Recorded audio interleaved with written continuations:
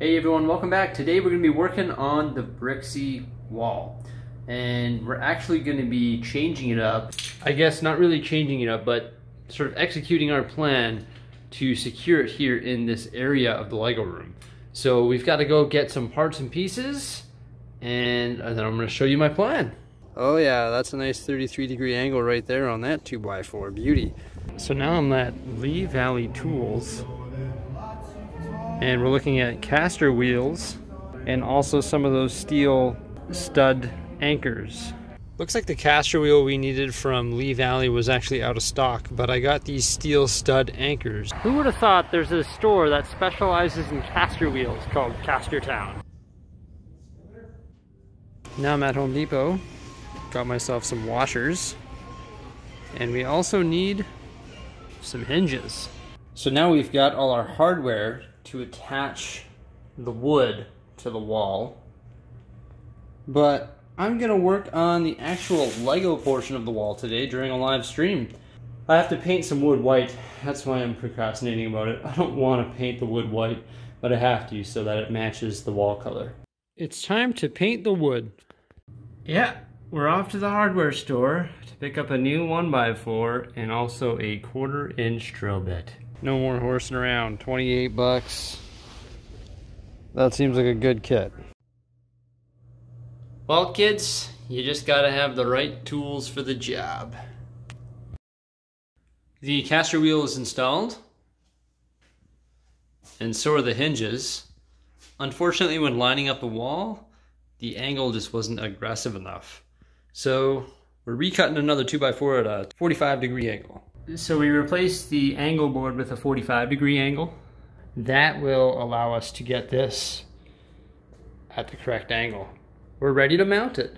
Oh my gosh, this Bricksie wall has taken a lot out of Bricksie. Let's have a look. So it's gonna look pretty neat, right? Because we got the LEGO city, we got the pillar, and all the shelving. And then when you come and you turn this way, you're going to see the Bricksie wall, which is just pointed at a nice angle right towards us and the camera and me as I'm leaving the room. That's the main reason why I wanted to have it at this angle here. And it has been an adventure to try and get this thing to work properly. Oh my gosh. Not really work properly, but have the proper knowledge and know-how and material to get it to work correctly. So you can see the Bricksie wall. It's at a nice angle there. It's got the caster wheel on the bottom here. It's got the 2x6 on the bottom, which is a ledge, so the LEGO can sit on that ledge there. I guess I shouldn't say the Bricksie wall, I should say the hardware for the Bricksie wall.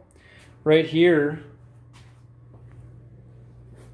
it is screwed into the wall using hinges.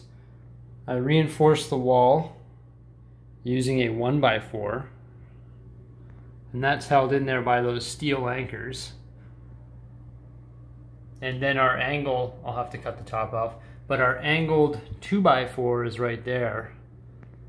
And it's screwed in using some long screws, 9 or 10 of them I believe, into the side of the Bricksie wall, which is topped with plywood. I'll just have to move this here, which is the LEGO portion, so we can look at the back of it. But let's have a quick look at this first. So this is the first section, which is actually the middle section of the wall. So it spans 20 inches tall and 8 feet long, which is the length of the wall. Now, I'm not going to build the entire thing and then move it onto the plywood because that would be nearly impossible. So what I think I'm going to do is we're going to finish constructing this section here, which is 8 feet long. So I'm going to replicate what we're doing here with the minifigures and the minifigure stands, and also replicate what we're doing along here, all the way along the bottom, and also all the way along the top, and on the side there. And that's going to give us our proper length.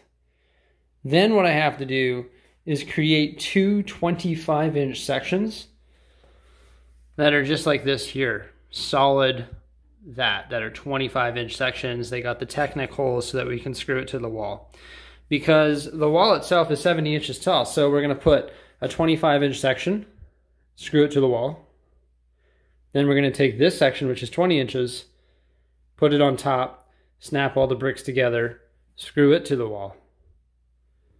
And then we're going to build one more 25-inch section, probably grab some ladders, lift it up, and put it onto the wall and screw it into place. And then it will be completely covered with Lego, and we'll also have a whole bunch of places for minifigures. So the end intent is to have this wall with the Bricksie name in the center of it and minifigures all around it.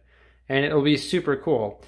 It's obviously going to take a lot of trial and error, and if I can't move the 25-inch sections in one piece, then we'll have to reduce it. Then we'll reduce it to 12-inch or 10-inch, or we'll build it in smaller sections and screw it on there in smaller sections. Maybe that's what we'll have to do. I'm not sure. But as you saw, there's a lot of different trial and error that we had to do in order to secure the wood onto the wall and have it movable like so. So essentially I can just grab it here and we can move it.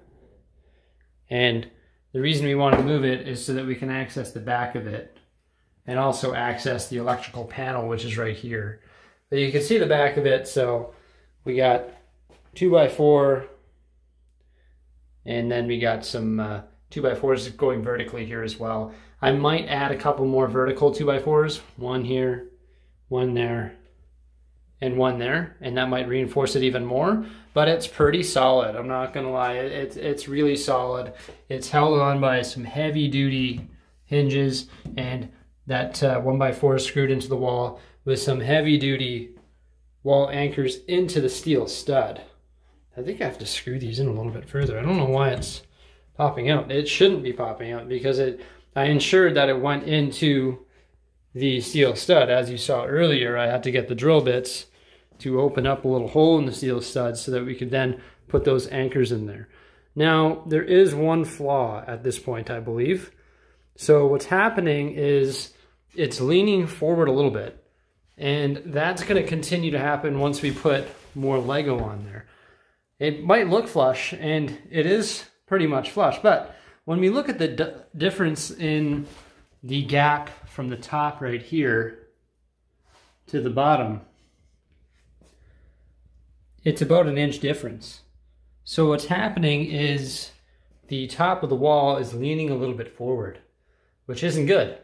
So what I'm going to do is I'm going to find the metal steel stud here, and I'm going to screw into that, and I'm going to screw something here, and I'm going to have a latch system that will then hold the wall back.